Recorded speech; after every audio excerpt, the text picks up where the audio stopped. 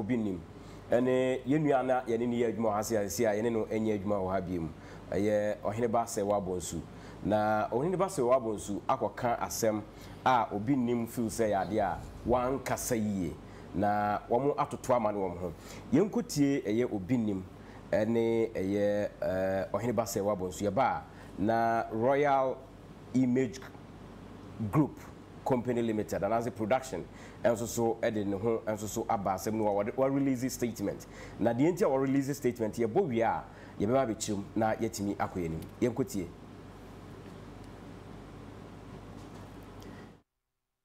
na no se eyi ne ho se be ma no yes e fe se wan se wa Bonsu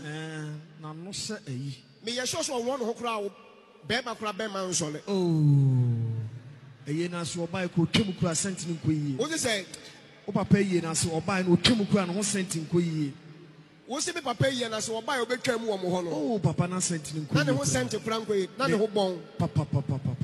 he ne ho tan o papa minim sa ne ho tan sa ana ne nan ya sa nanta bi onwo no ho kura wo yo be ma kura wo ho nsole any the film say Chinese ni eti owo be ma won life menya sure he say gan ne ho tan sa na honam kan but what the TV show wo hu ni different o camera camera me hu no me papa yi na sam ana say gan ne ho tan sa na wo fa me ho pa me say ana ne ho so bon kan dodo me mo ni pada bat ne ho tan dodo ano den so no kwa no oba wo wi ase kran ka me nwale da dabi eti krai mu o mo se onyame so for hodi mo so Obinim aka granting interview akwatena se hwan TV so e cha sa me be ma na ba cha Obinim yi anya bi o me sa se me ne me se be ma me na mbo me ho ana Obinim ada me ba wa yie uhu me o papa wu ye me ba wa yie ni bi uhu me sa wo yire ne me a ka de be wa ho Obinim wo yire ne me a kmetufo kam ni nyata be she otirigu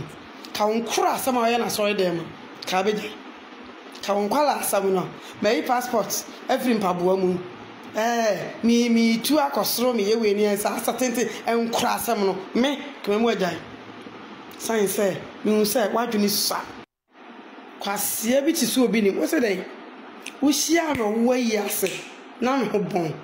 Obinim me mu odua da fisi wo me nenso ne sa wo Obinim wo hia are na me chia wo no sa na me ho bon na me ho na se me ho bon a me du gya wiase abosom ni wiase nsuo nyina se abosom ni wuni Obinim sa wo nkwase asem no nkura asem no o se me ni di atam what I say but unya asem bia beka ujimi na egu wa sorry na sa na wodo ani bi de beso mi so dia Obinim ameka asem kiro me repeat bi mu say first no na e dia ho akwose enkwasom bi mu ana na e di wan sidia na sabe yentimi nkasa enne Obinim minu bedi pepepe what's it there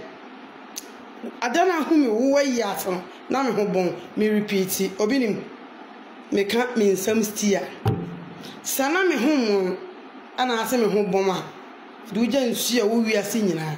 sa me so na me so me ho bon ana so me ho mo me so me de me so me ho eja wiase nsu nyina Obinim Jimmy into on baby say wakwa kudru on kwase akeka okeka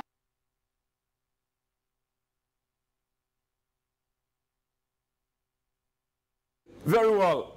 we dia akoso ewo social media na de ntia Royal Image Production bosadi we say amanfo tag Royal TV say esan say na maame no adwuma wa hase ntino one more tag say wadaso wa hase na management de enkrata bia babontene meka krata na machirem I free Royal Image Group aso eba na meka brofo ti say de kwame nkruma kan no miwia machirem aba yankasa yekasam subject near detachment from issues regarding former employee Oheneba Serwaa Bonsu. Now, I say, dear valued members of the public, we hope this letter finds you well. We, at Royal TV, would like to address recent events involving our former employee, Oheneba Serwaa Bonsu. It has come to our attention that certain issues between Ms. Bonsu and other individuals have gained public attention. However, we wish to clarify that Royal TV, as an organization, has decided to detach itself from these matters. Ms. Bonsu is no longer associated with Royal Television. This is highlighted. Ms. Bonsu is no longer associated with Royal TV, and any conflicts arising from her personal or professional activities fall outside the scope of our organization. We respect the privacy and dignity of individuals involved in such disputes and believe it is not our role to intervene in personal matters that do not directly concern our company. As a responsible media organization, our primary focus is on delivering quality programming and services to our viewers. We strive to maintain our credibility and impartiality by maintaining a neutral stance when it comes to conflicts between individuals unrelated to our operations. We understand the importance of addressing grievances and resolving conflicts. However, we encourage the parties involved to pursue appropriate legal channels or personal means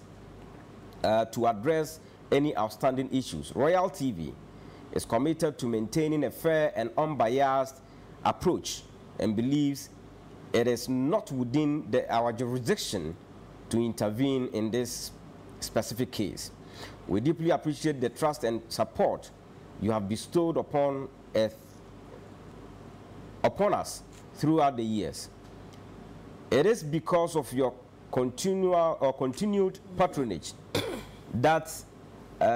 we can provide you with quality content and services. We assure you that we remain steadfast in our commitment to delivering accurate and unbiased news and entertainment. Should you have any further concerns or questions, please do not hesitate to reach out to us. We will be more than happy to address any relevant issues that fall within our domain. Thank you for your understanding and cooperation. Sincerely, signed, Mr. Isaac Yawofori, General Manager, Royal Image Group, and it's copied to all media houses. Niatiane say, asemu ye ba ye ya amanfo ede Royal TV and nam aircam because Miss Serwaa Bonsu once upon a time no ye adwuma wa hase no we ba public and as e ba mansan ho ama mansan hu se maame no anya adwuma e wo Royal TV biem enenti ne dwumadi a wo di e wo abonten no anya ade a wo se amanfo e de kase Royal TV ene wo ye adwuma onya adwuma wa ha biem ne omo kan se wono pese obia hu se maame Bonsu enya ade a woni Royal TV e wo eye ayonkofa biem enti entokwa bia e be free ni nsema ba aye ne personal ntokwa abokwa ye ni ba bi no enya ade a Royal TV e ka ho biem na womo aye Royal Group ade a womo respect amanfo privacy anaso omu bu amanfo enwuma womu edie se ye abontene se ye kukuom omu ebu omu eniso omu mfoma no ento obi asemu se ye private se ye ne professional adwuma a wo ye no onfa na no entumu abra wono Royal TV no yemfa no emmamu na wacha se as a responsible media organization as said ye sitie no ya dwuma ene ye botae nyina ne se ye be ye adwumaden na programs a ye no yama ye nyansa ne supapa ena abamu na feso ya servo wona wo hwe no dani dan ewo eye akomapamu ne adwumaden mu na wacha se ya de a woromo ebekoso no ma ye adwuma sede ye fata omo nkogina wo bi achi enkase wo ye se enti ye de ye gina hase aha ne ye wo enti Royal TV ensama ekoso nyina no enya de a Royal TV eka ho na Royal Group eso eka ho enti maame no woromo eka sisu people se onya adwuma ewo hase ebium nti okodi eye nsenseme ewo abontene a wɔn hu ne sɛ ɛnyɛ Royal TV ɛna wɔyɛ adwuma wɔyɛ wɔn ankasa adwuma ne tenten ne tie wɔ maa no sɛ ɛyɛ adeɛ a sɛ wotete sɛ bibi kɔ so na amanfoɔ ɛde Royal TV logo ɛɛtare ho na wɔn de ditaakye a wɔn sɛ mpanimfoɔ sɛ yɛnka kyerɛ sɛ maame no ɛnyɛ adwuma wɔ ha biom ɛne nti ma yɛmfa Royal TV ɛnka ho anaa Royal Group ɛnka ho biom ɛno ara no nti yɛwie very well na